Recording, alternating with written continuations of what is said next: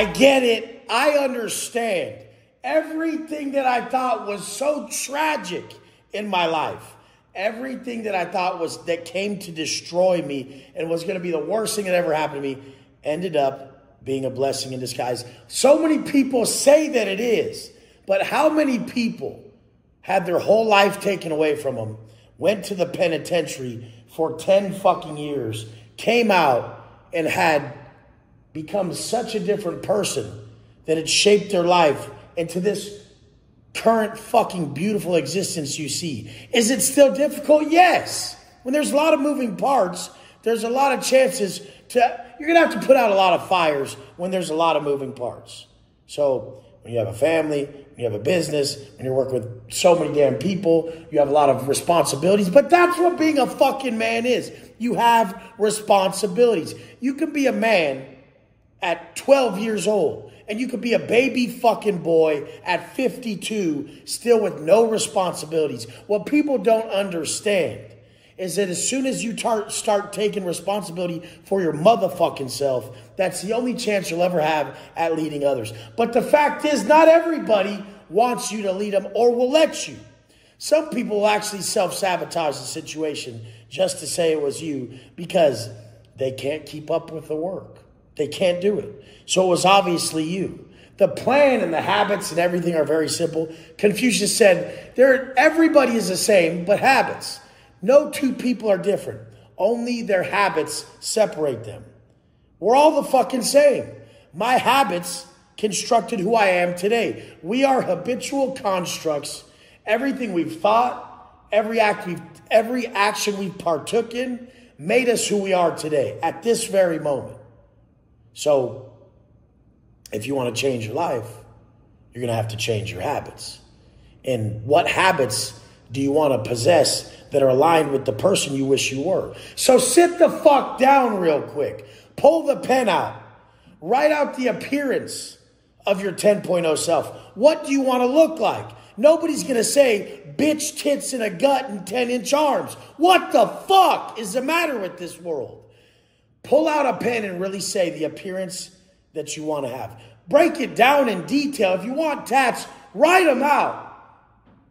How much do you weigh? How does your back look? Your chest, your abs, your arms? Are you tatted? Do you dress well? What's your hair look like? I mean, really visualize who the fuck you are at your 10.0 self, the highest version of you. What is your appearance? Then next, we're going to go directly into your actions. The actions you would partake in if you were the best man you've ever met. Literally. Do you work out every day? Are you up early? Do you read? Are you writing a book? I don't know. Whatever it is, what do you do? What are the actions you partake in that would make the best version of you? You would be proud to be this person. That's who you aspire to be. And then on the other end, write out all the actions that you never want to engage in ever again that would be disrespectful to self and the creation of this 10.0 individual that you're visualizing and stepping into and aligning your habits with. So we have to see this person before we can ever create this individual. So your appearance, directly in detail, the actions you partake in and don't, written out, motherfucker, fully accountable. And this is, if you could snap your fingers, no work needed, the best person you could ever create. Don't let the workload or how difficult it is stop you from writing down this person you're creating. Really, if it was your wish list and nothing had to take place, but you write it on the paper, that's who you're writing down. So your appearance, everything about it, the actions you partake in and don't, this is your 10.0 self. Then we're going into the energy that you have. I like my intense energy. Some people can't hack it. Some people it drains them. Other people it motivates them. I will never trade it for anything. There's nothing more that I like than when I'm so turned, nobody could tell me shit. And there's nothing weaker in my eyes than when you're one of those look around motherfuckers, seeing if anyone is judging you in a negative way and it's already affecting you. And it's just a fear that you have. It's not even happening. Nobody even gives a fuck about you. and you're looking around like, is anyone judging me? I know I'm a fucking pussy. I read motherfuckers like that from so far away. You're like, God, does this guy know he looks like that? They never do. So the energy that you're putting off, motherfucker. Are you an intentional motherfucker? Are you a victim of your fucking circumstances? Which one are you, bitch? So last but not least is your demeanor. Who the fuck are you when you walk in the room? It fits the energy as well. So do you walk in the room and know you're an asset? Do you walk in the room and know you're someone to be someone who should take the floor, someone who should take the stage? Are you someone sitting in the stands? I'm the stage, motherfucker. What the fuck is that guy on the stage for? Wes Watson's here. Pull him off. He ain't even making sense, motherfucker. This is what it is. Have you constructed an individual that will take what he wants? And I'm not saying to just write it down, motherfucker. We're going to write it down, and then we're going to actually do the daily act. We're going to engage in the daily acts that will create this individual. So you wrote that the motherfucker's jacked. Looks like you can't take a day off the gym, right?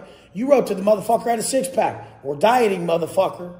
If you're not big enough after the diet, we're going to reverse diet to put on size. Keep that six-pack. What the fuck? If you're blasted, we're going to start looking for a good artist. Start planning that. Why don't people realize that you are your resume? Aesthetically, you haven't been able to speak yet. I'm looking at you. You're either disciplined, you're responsible, you're well put together, you care who you pull up as, you're an asset, or you're a liability. Why does an overweight person who hasn't worked on themselves, who dresses like shit, not understand they're a liability to the energy of the situation? Like your bitch ass pulled up to a dope ass situation with beautiful people who worked on themselves. I never cap on something someone can't change. I'll never be like, oh, look at your ears, look at your hairline, look at your nose. I'm not going to do that. That's what you weirdos try to do to me because I created myself a certain way. You'll be like, you're bald though, can't control that fuck face. This is the thing. I only cap on the habits, your choices, because you can change them. I only point a finger at those. I'll never, ever point a finger at something someone can't change. But if you're a titty-having slob fuck with a big old gut and 10-inch arms playing goddamn video games, what the fuck is the matter with you? That's a man? Oh my fuck. We have just crossed into the fucking twilight zone. We're aligning your daily habits with the creation of this man. Now you have this man. You've said it out loud. You've written who he is. As you try to deviate from your daily habits that create this man, alarms start ringing. This is the offering you're bringing to the world. Most of you guys, you really believe that's an offering? Why do you think I did so good online? This is your answer. Because I am appealing online. I'm a great offering. I studied all this shit to really be able to articulate correctly. I built the body. I did all this shit. What did other people do to really show up and prove that they put in the work for you? Like, not just today. They've been working on this individual for a long time for you. That's the goal. That's the gift. That's the power. That's everything. Let's go.